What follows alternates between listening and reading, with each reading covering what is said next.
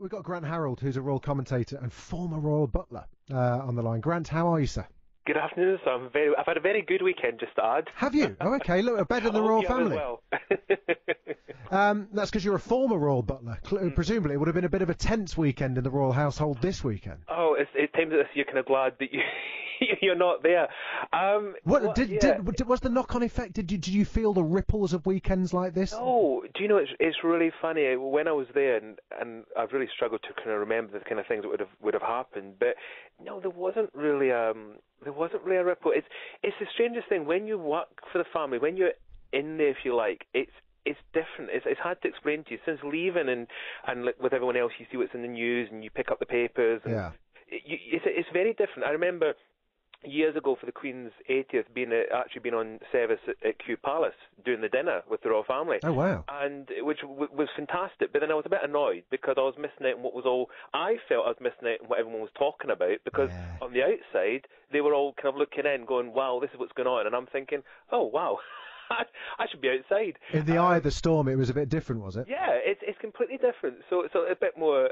I think it's safe to say it's a bit more kind of calmer, and so I never really kind of noticed any kind of ripple effects. But I mean, like everyone else, when I kind of initially heard what had happened with Prince Philip and everything, I think what's difficult is it is obviously the age thing. I have friends, I have got friends in their 90s and one or two of them still drive, and I know for some of them it's a lifeline. Yes, really I mean that's undeniable. There's no if you're compos mentis and you've got your wits about you, there's no reason why you should stop driving. Absolutely, However, this is a guy that does not need to drive. Yeah. I don't. I absolutely, and this is what I actually, I said this to another program that obviously there is chauffeurs and there is people there to assist. It's not that they have to.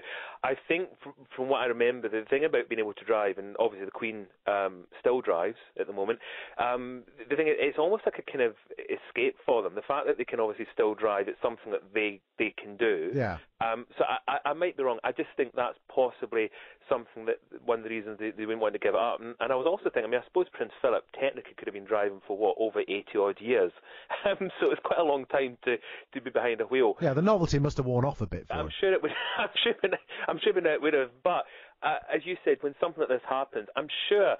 I don't know. I'd be amazed if it didn't somehow have some sort of effect on him as well. Because to be in an accident like that. Well, the car overturned, didn't it? Exactly. I mean, that must have been terrifying for him. And I think, I know the next day he went out with a seatbelt, and I don't obviously endorse that at all. But the fact he went out the next day, I did wonder if that was him just seeing if he could do it. People jokingly say if you fall off a horse, get straight back on the horse. Or you could, some might say Prince Philip's a little bit stubborn. I mean, heaven forbid. Well, I think it's safe to say he's famous for that, isn't he? Yeah. He's stubborn in his one-liners. I mean, I knew him and all the rest of it, and I absolutely loved his humour, and you had to sometimes kind of think twice when he said something to you. But I loved that. It was a kind of breath of fresh air. Yeah. And recently we don't see much of him. There's obviously been lots of different rumours and things. So in a way it's been quite good that he has kind of said, no, I'm still here.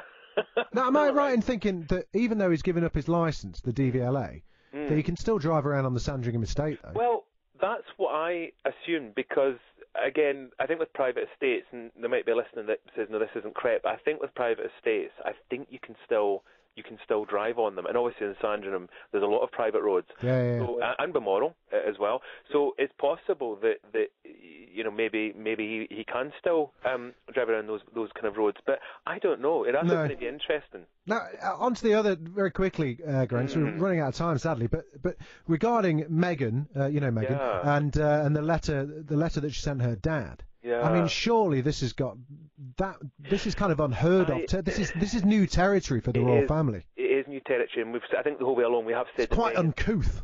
She does things that are obviously. People say, oh, that's not what the royal family... never would you have the member of the royal family doing something like this. But obviously she felt that strongly about it. I really feel... I think most people agree that it's a 50-50. You kind of feel for both sides. It's such a mess. The fact she wrote that letter and then he decides to go to the press, you think, well, part of it must have realised there's no coming back from that, is there? No, I don't see how they can. And it's really, really, I think with parents and things, if we're lucky enough to have them, you hate that. I hate hearing this kind of thing, and it is really sad and it's embarrassing. But maybe, who knows? Maybe one day they can sort things out. But it is really sad. Yeah. Listen, Grant, thank you. It's been great talking to you. It's Grant Howard, royal commentator and former royal butler. There, imagine being told jokes by Prince Philip and not being able to walk away unoffended. Well done, Grant. Right, you're listening to Jamie East on Talk Radio in